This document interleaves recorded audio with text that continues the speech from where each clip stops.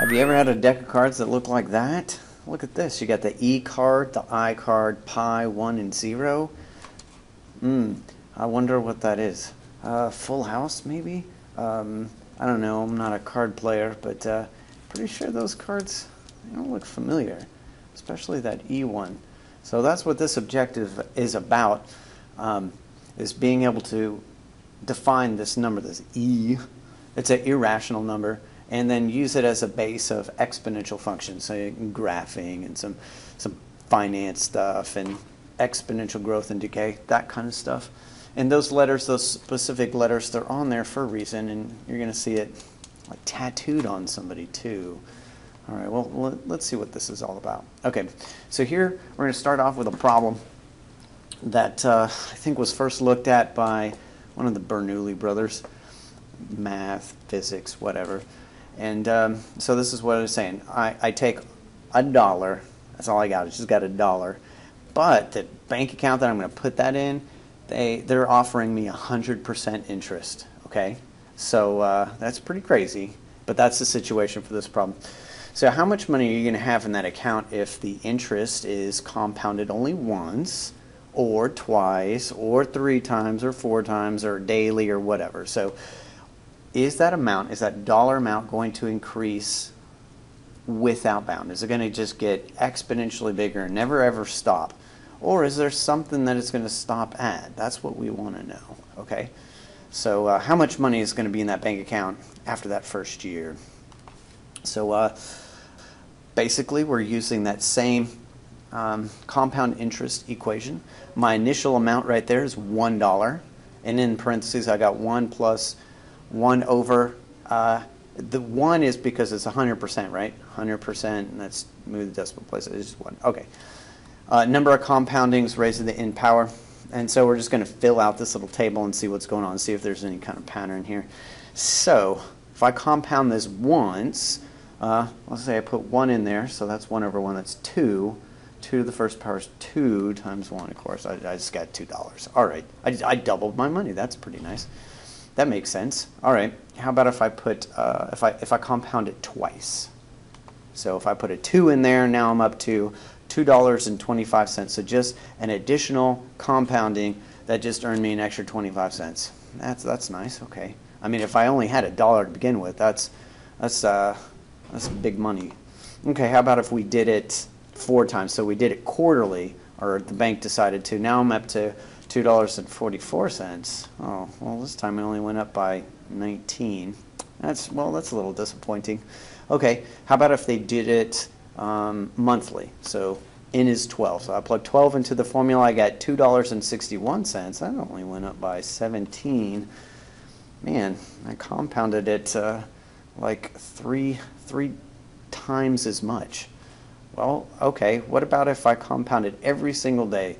365. That's got to be pretty big, right? Oh, man, that only went up by 10 cents there. 10 cents. Okay, so what if I did it every hour? If I compounded every single hour, remember that's that 365 times 24, 8,760. Plug that into the formula, and I get $2.72. 1 penny more than I got before. And there's this brick wall. There's the limit that I just hit. I can't get any more money from that investment at that bank account. And that's a very special number here. Let's look at this on a graph here. So that's the equation graphed.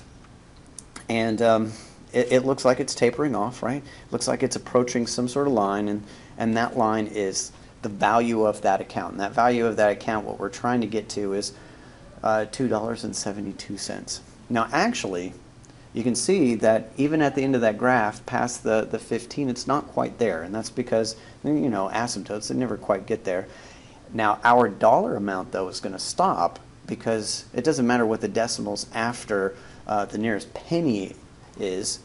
That's always going to round to a 2. Everything else after those decimals, they're just going to keep changing. And what are they going to keep changing to? They're getting closer and closer to this special number called the natural base, represented with the letter E, and it is 2.7 1828.1828459045 dot dot dot dot dot. It keeps going forever, just like pi. It's an irrational number like pi. And so the notation that's right up front, this is a limit definition. And that's basically what we were seeing in both the graph and looking at the pattern of the numbers, is that it looks like it's approaching some number. What number is it getting closer and closer to? And that's what it is. And with asymptotes, it never gets there until infinity. And, you know, the problem with trying to get to infinity. So I don't know if this was a little bit of like conceit on his part, but the guy who gave it the name, not necessarily the guy who discovered it, but the guy who gave it his name is Euler. Perhaps you've heard that guy's name before. So I don't know if he's naming it after himself or whatever, but also called the Euler number. And this is such a special number, like pi. It's a transcendental number. And what that means is that there's no algebraic, or I should say there's no polynomial equation that you can solve in order to get e, just like you can't do that for pi. So there's that tattoo I was telling you about. E to the I pi plus 1 is equal to 0. Go ahead, plug it into your calculator if you wanted to test it out. And people think that it's pretty sweet and pretty cool enough to tattoo yourself with, because it's a formula that that has all of the fundamental mathematical constants in it. I think it's pretty cool, but I don't think I'm gonna tattoo it to my body. Okay, so whenever you have e in an expression, you treat it just like you would pi. So if you want an exact answer, you simplify it, you treat it kind of like a variable or whatever. So on number 1, we're simplifying this expression, e to the 9th times e to the 6th. I'm not, trying to get an approximate number what this is. I'm just treating that like it's an x value. Same base, I add the exponents, e to the 15th power. That's all that's asking to do. Okay. Over here on number 2, we're going to divide. So first divide the numbers. So 60 divided by 12, that's a 5. And now whenever you have like bases, you subtract the exponents, so e to the 5th power. So that's a piece of cake. All right. What about approximating these things? And I wanted to approximate these particular ones just simply because if you're going to graph this, those are the ones that you'd probably want to estimate on your graph. So the first one is e to the negative 1 power. So let's call up this calculator here. And e to the clear. Okay, there's 2 different e buttons on this calculator. The first one, it is second, and then it says ln. We'll find out that means natural logarithm in the future. But right up above that it says e to the x power, and it puts a little place for you to put the power, so negative 1. Hit enter. What? Okay, go to. I must have hit subtraction instead of that. Yeah, of course. Okay, so I'm going to round this to just, if I'm going to put this on a graph, there's no way I could get all that accuracy, so I'm just going to round that to, say, 0.4. Okay, so 0.4. All right, let's do it for e. Well, we already saw what e was. So e, I'm going to say, is about 2.7. It's 71828, so I'm going to go about 2.7, a little bit below the 3 mark if you put that on a graph. And then how about 2 squared? Well, e squared. E is a little bit smaller than 3, so 3 squared would be 9. It's got to be somewhere less than 9. Let's see that on the calculator here. Before I do, the other place where there's an e, I believe, is right above the division sign. That one doesn't have an exponent on it, it just has the e. And yeah, there you go. So that stops at the last 1828. Does that mean that that's all the decimals there are? Nah. Anyway, so let's go with the other one, e to the x, and make that a 2. And let's round that to the 10th place and say it's about 7.4. About 7.4. Okay. All right then. So then the natural base, we can use that e as the base of an exponential function. And when you do, it's called the natural base exponential function. Huh, what a nice name. Okay, so it's y equals a, or we can do some scaling with it, times e to the rx. E is the base, it's that 2.718 blah, blah, blah, blah, blah stuff. And then r is the exponent, and that r value, depending on what it is going to determine if this is an exponential growth or decay function. So on the right-hand side here, if your r value is positive, if it's a positive number, this is going to be exponential growth. The reason why is because, well, we looked at before, if your base is bigger than 1, then it's always exponential growth. So e to any positive power is going to be bigger than 1, and so you have an exponential growth equation. Okay, over here on the left-hand side, on the green side, it's exponential decay if your r value, your exponent, so basically this is the rate, if it's less than 0, if it's a negative number.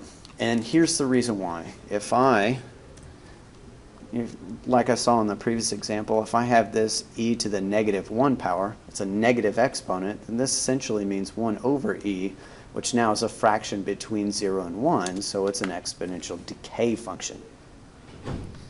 Okay, can you wrap your brain around that? Okay, so here are the two, well, it's basically the same parent function, just one flipped over the y-axis. So the exponential growth, let's look at the one on the right-hand side, very unconventional. Exponential growth, just basically y equals e to the x, the parent function, y equals e to the x. So of course, the y-intercept is going to be 1. You plug 0 in there, you get 1. All right, now to the first power, it's going to be 1 comma e, so approximately 2.718. Okay, if I plugged 2 into that formula, just as we saw on that previous exercise or that previous example, that's 2.7, yeah? No, 7.4, ah, man, like I remember, 7.4, there we go, 7.4. So on the flip side of it, if the exponent is negative, then we have a decay function, and so everything is just basically flipped over the x-axis. The y-axis, if you can see this. So still at the 0 power, my y-intercept is 1. And then to the first power, if this thing is negative already, it's basically to the -1 power, and there's that 0.368, right, 0.4-ish or whatever. Okay, exponential growth, exponential decay.